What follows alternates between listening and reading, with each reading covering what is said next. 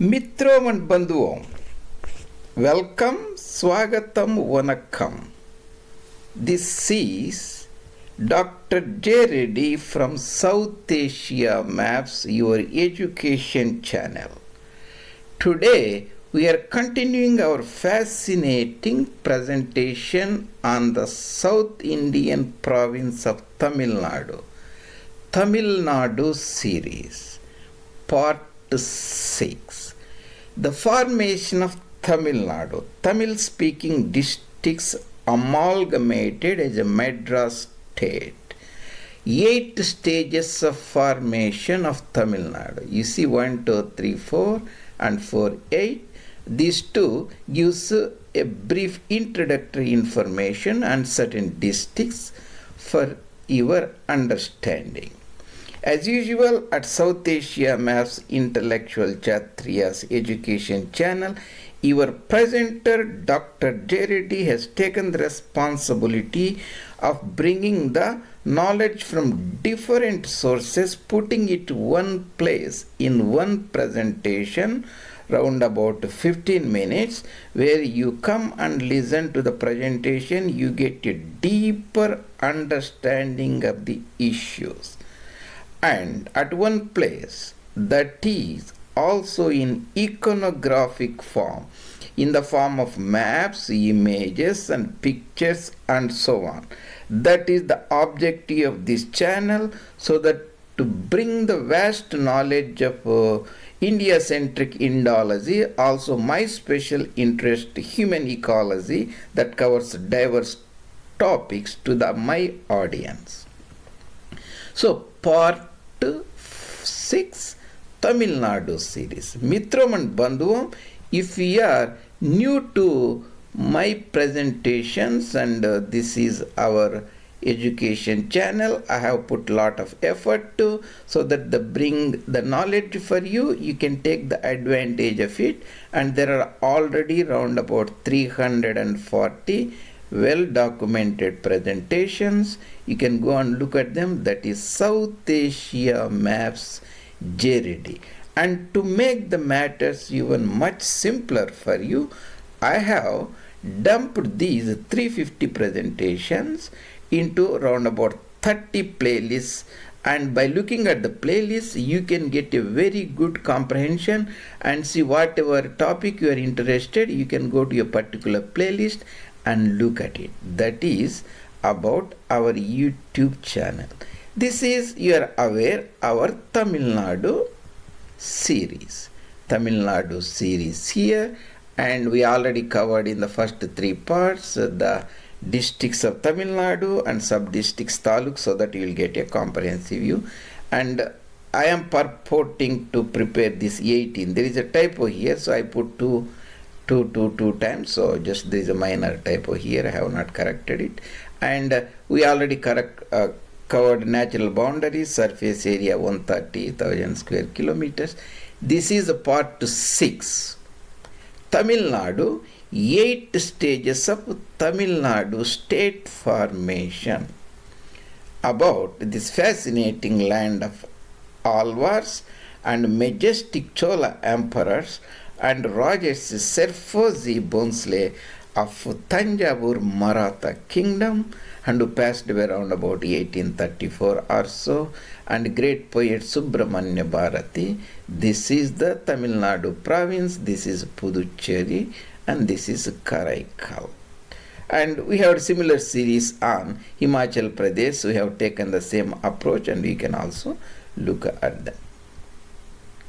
And before we look at the Tamil Nadu state formation, I have 8 stages here. The right side of this, the red or pinkish bar, these are the just background information, so that things will be very clear. I will just zoom, and you can look at it. And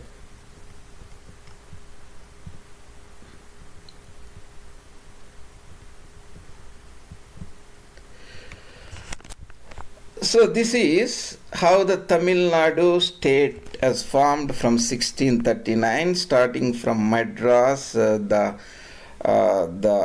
Madras, the fort and trading center of the British, to 1956 State Reorganization, that is SRA, State Reorganization Act. Here I have covered only Tamil speaking districts to make the matters very easy for you rather than covering the entire Madras Presidency, its dissolution, dismemberment.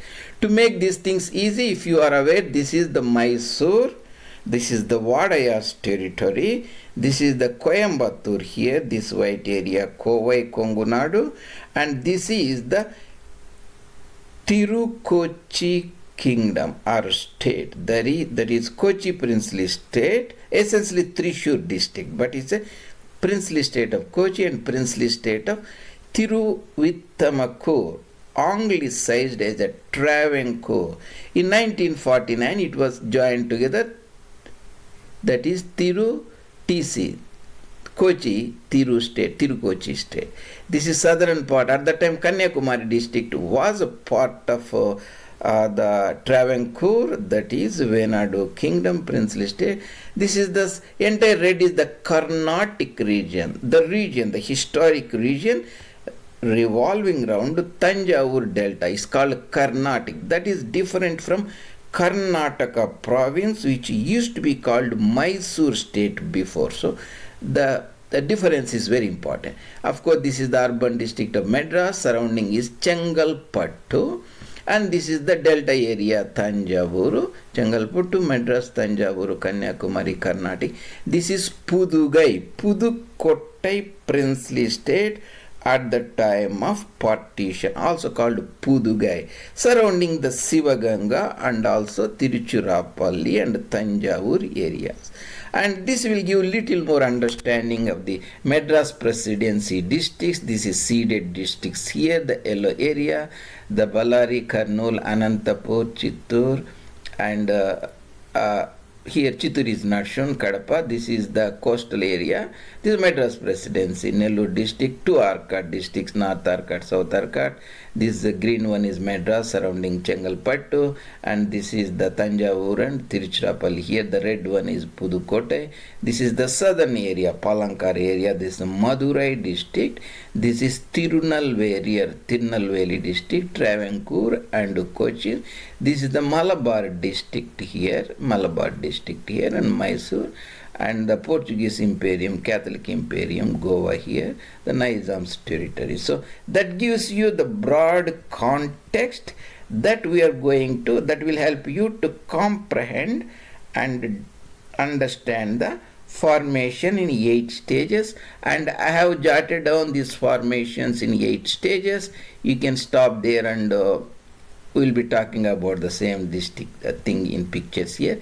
Round about 1639 or so, during the final terminal stages of Vijayanagara mighty empire, the local small area village was purchased, Chennapatnam, Madras, later British built, got the Inam or Jagir from the Maharaja of the Vijayanagara Empire Kingdom at Vellore, and built a fort, fortified it as a trading center. So Madras Presidency was later formed, and that we will not go into detail here, only we are talking about TamilNadu formation. So 8 stages of TamilNadu formation. The first stage, so here I have given 1639 Madras, acquisition of Madras by East India Company Bahadur, round about 1639. We put Vodayar here. At that time it was not there, but this is sometimes stretching the historical things this side or that side. Next, 1763, Chengalpattu was given as Inam to East India Company Bahadur, especially to Robert Clive. At that time the wars, the called Carnatic wars found, and British supported Muhammad Ali Khan Wallaja, who won the battle against the French supported Chanda Sahib, who lost it. As a gratitude, Muhammad Ali Wallaja gave Chengalpattu region surrounding the Madras, because British already has Madras, Chengalpattu to British East India Company, 1763. Next, the Wadayar kingdom was usurped by the Jilors, the Islamic Jilors. Hyder Ali, later his son Tipu Sultan, they got unnecessarily involved in the neighboring wars. The wars are called Anglo-Mysore Wars. 4 wars are fought. First 2 wars were neutral, and the third war that was ended in 1792, Tipu Sultan the Ghazi, lost the war, and as indemnity he gave, this is the Baramahal district, the 1792 called Treaty of Srirangapattinam, that was the capital of the Tipu Sultan, the actual ruler, and Maharaja Wadayar was the real de facto de jure ruler. So Tipu gave him Baramahal, that is essentially Dharmapuri and Krishnagiri and Salem, Namakkal region, north of Kaveri or east of Kaveri, and also Dindigal region overlooking the Palani Varushanad area. So that is the third stage. And again the Tipu got into war again with the British within like 6-7 years. 1792 his kingdom was attacked and he even died fighting, and the Maharaja was restored to throne, that is Mummidi Krishna Raja Wadaya, that is the third one, Mummidi. And he signed a treaty of Mysore. He gave the Coimbatore region, and here I have not showing the Kannada regions here. When he got the Baramal, he got the Malabar also. I have omitted so that to make the matters easier for you. So Coimbatore, so the 4th stage. Next, that is almost within few months, Tanjavur was ruled by the Marathas. It was a collateral branch. Raja Shaji had 2 sons, Shivaji, who ruled from Raigad and became the Chhatrapati. Other son, Ekkozi, from different consort or wife, he acquired from the Nayaks, Telugu Nayaks of Tanjavur, and he usurped this and declared himself Raja, and his descendants ruled. And at that time the descendant was called Rajesh Serfozi Bonsle, and he was forced to sign the treaty, surrendered the entire kingdom and became a pensioner. That is the 5th stage. And what happened in, remember this is the Carnatic region, right, starting from here almost until the Guntur Sarkar, south of Krishna river, and Nellore region, Guntur and all those regions, Telugu speaking areas. And this Carnatic Nawab, and Muhammad Ali Walaja Khan died in, I think, 1795. His son Umdatul Umara ruled for 5 years in the past. And British governor, local governor, asked the potential successor to surrender the kingdom. He didn't surrender it. And the collateral, the descendant Azimuddaulah, surrendered it. He was declared the Nawab. Immediately he signed the document called Carnatic Treaty 1801. He essentially gave all the land, became the pensioner, titular ruler, the ruler in the title only, that's all. So they got acquired entire Karnataka. That is the Nellore district here, and 2 Arcot districts here, and Tiruchirappalli area, and southern Vaigai, that is Madurai, and Tirunelveli Palayankar area. And at that time Pudukottai was the princely state. It was retained as a princely state, except a subordinate alliance. And 1948, after independent partition, Pudukottai was merged with this, the TamilNadu Madras Presidency. In 1956, state reorganization time, and Kanyakumari, 4 Tamil-speaking taluks, Vilavankkod, Kalkulam, Agasteshwaram, Thovala, detached from the Tiruvananthapuram district, southern 4 taluks, added to Tamil Nadu. So, acquisition of Kanyakumari. At that time, Shenkota area was part of Tiruvankur, Tiruvittamakkur. It was retained in Tamil Nadu because it is a Tamil speaking area. It was just like a exclave of Travancore princely state. And here I will not be getting into much detail, like the Idukki district has a lot of Tamil speaking population, even more than 50, and like especially northern Devikulam Taluk and southern Pirmed Taluk, there was a dispute, but State Reorganization Committee and Act retained it in Kerala. Due to economic, all these regions, the water resources and the basement areas, rather than the linguistic regions. So I just put it for your information. Remember, Coimbatore district also has a northern part called Kollegal Taluk, that is in Biligiri Rangan mountain areas, Bodamalai, North Urugumalai, north of it. And because it was predominantly Kannada speaking area, that taluk was detached from Coimbatore, given back to Mysore at that time, which later became Karnataka state, which I omitted for clarity. So essentially those are the things here I jotted. Chengalpattu acquisition, Baramahal, that is Greater Salem district region acquisition, Dindigul acquisition, Coimbatore acquisition, Tanjore acquisition, Carnatic acquisition, Pudukkottai acquisition after partition independence, Kanyakumari acquisition, Kollegal relinquishment. And if you are more want to deeply understand this, there is a separate almost 20-30 presentations I made. You can look in the playlist called Madras Presidency, how all these things were like Madras Presidency growth and dismemberment, and I have made it, and I will not be, that is still very big lot of presentations, and you can go and look at them if you want to seriously dig at the how this entire thing like Tamil Nadu, genesis and dissolution of Tamil Nadu. Okay, and this is before going that, we will always look at the our fascinating the maps. You see here, and how this Tamil Nadu in 8 stages was acquisitioned, and first the Chennai, the British, the port city, and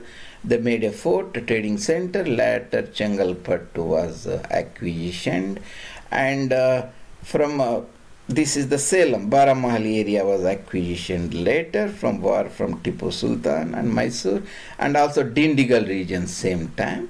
And further war, next war, that is the Srirangapattanam Mysore Treaty of Mysore, Coimbatore was acquisition, right? And entire that this is Salem, Baramahal region, Coimbatore, Dindigul region. When the Nawab of Carnatic surrendered the area from Nellore, all this area, entire this Carnatic region was acquisition. Before that few months, Tanjavuru was acquisition. You can see the Tanjavuru here. This is the Tanjavuru was acquisition. But Pudukkottai was left as a princely state because it was a pro-British. And so you got the entire Tirunelveli, Madurai and Arcot region. So geographical contiguity, 1947 partition independence, and this southern region, Tamil speaking districts, taluks were added to Kanyakumari area added to Tamil Nadu. Shenkota Tenkasi here, they was retained because it was an exclave of this is the Shenkota region here, Tenkasi and Shenkota. Whereas here you can see I have put the Devikulam Pirmed here, Idukki district in the Periyar plateau. You may not see it clear, but I have highlighted here. So this Devikulam area will be here, Pirmed will be here. It was retained, even though it has a Tamil majority. But Shenkota, Tenkasi were given to Tamil Nadu, and Kanyakumari was given to Tamil Nadu. And Coimbatore district has shed Kollegal Taluk to the Mysore state, the Kollegal Taluk, Coimbatore, the Biligiri Rangan hills, and you can see this the Nilgiris, and Kollegal will be somewhere here, Tirumalakuda, Kollegal. You can see the Kollegal here. It was given to Mysore. Later we become a Karnataka. So Before that, you should have a brief idea of the Madras Presidency here, and that will give you a broader idea. Madras Presidency here, the vast area with many linguistic areas. We are mostly concerned with the two Arca district, Chengalpattu, Pulicat Lake here, and Baramahal, Salem area, southern area of Madurai, Tirunelveli, Coimbatore, Malabar district, Travancore state, and Kochi princely state, and so on. So that is about the formation, 8 stages of formation of fascinating province of Tamil Nadu. We finished today. Mitram and Bandhuvam, if you like these presentations, and I really appreciate if you take a few seconds, subscribe our channel, and also bring the knowledge to the similar audience, your friends, and so on. See you later in other presentations. This is your presenter, Dr. J. Reddy, South Asia Maps.